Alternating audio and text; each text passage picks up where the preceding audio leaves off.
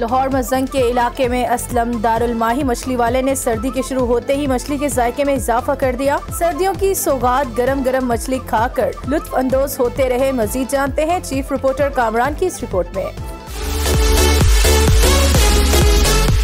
लाहौर मोज़ंग के इलाका में असलम दारुलमाही मछली वालों ने सर्दी के शुरू होते ही मछली के जायके में मजीद इजाफा कर दिया। लाहौरी मोज़ंग असलम दारुलमाही में आते हैं और सर्दियों की सौगात गर्मा गर्म मछली खाकर लुत्फ अंदोज होते हैं। लाहौरियों का कहना है कि असलम दारुलमाही की मछली खाने से सर्दी दूर हो जाती है। USA से आए लोगों ने ग्रेड न्यूज से सूसी बात की। कालाशा काकू से आए फैमिली ने भी ग्रेड न्यूज से गुफ्तगू की। हम लोग कालाश काकू से आए हैं, असलम दारुल ममालिक की फ़िश खाने आए हैं और इनकी फ़िश बहुत टेस्टी है। काफ़ी देर से आते हैं, बहुत दूर से आए हैं इनकी फ़िश के लिए, और जो कि सर्दियों के लिए बहुत बेस्ट होती है, सर्दी नहीं लगती खा के। हम कालाश काकू से स्पेशल असलम दारुलमाही की फ़िश खाने आए हैं जो बहुत पुरानी है और बहुत मज़े की है। हम बड़ी देर से खाते आ रहे हैं तो हमें इसका टेस्ट नहीं भूलता। हाँ, ये सर्दियों की स्पेशल है, यहाँ की सौगात है सर्दियों की। Hi, good evening. So my name is Rahman. I'm from US and I love food. And my good friend Sajjad from Lahore, he takes me around, finds me the best food. So he said there's a fish place we had to try, and here it is, Aslam Darulmahi. Darulmahi. So we've tried it. It's really good. Try it again. So we've had a taste, but it's really good. We're going to give it a full try. Sit down and eat a whole plate. Pakistan food's been amazing.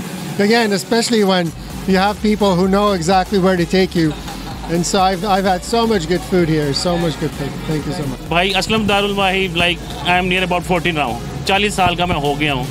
मैं इधर आ रहा हूँ जब मैं 10 साल का अपने वाले साहब के साथ, और अभी तक मेरे बच्चे माशाल्लाह 10 साल के हो गए हैं, लेकिन मैं खुद बच्चों के लिए फ़िश लेने आ रहा हूँ क्योंकि असलम दारुलमाही का जो स्टैंडर्ड पहले था अभी भी स्टिल वही स्टैंडर्ड है।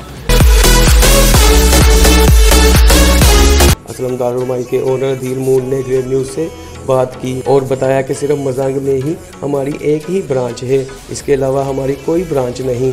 आबल मार्केट और जे रोड के बिल्कुल सामने है, बुर्जी से भी रास्ता था हमारे, इसके अलावा और कोई ब्रांच नहीं है, और जो से हमारा कोई पेश नहीं है, हमारी कोई डिलीवरी नहीं है। लोग यहाँ पर आते हैं, क्यों में लगते हैं, लेकर चल लेते हैं खुद ही माशाल्लाह। हाँ, जैसे हमारा ये तीसरी पीढ़ी मैं खुद करूँ, कैसे हमारे कस्टमर भी इधर ही हैं। तीसरी यानी कि वाला साहब के साथ बच्चे थे, वाला साहब के साथ आते हैं, उनके वाला साहब अल्लाह को प्यारे हो गए, फिर उन्होंने जैसे ही कस्टमर और लाहौर से बाहर गुजरात से सलामा कसूर वगैरह मानसरे वगैरह से भी लोग यहाँ पर आते हैं। ये इसके अलावा हमारी कोई ब्रांच नहीं है, सब फेक है। जितने भी लोग अक्सर इधर आते हैं, आपकी उधर ब्रांच है गुलबर्ग में है, लिबर्टी में है, हमारी कोई ब्रांच नहीं। हमने इतना बड़ा वाइट बोर्ड लगाया हुआ है, हमने लिख कर लगाया हुआ है, हमारी इसके अलावा और कोई ब्रांच नहीं। फेकों से ध्यान से होशियार रहें।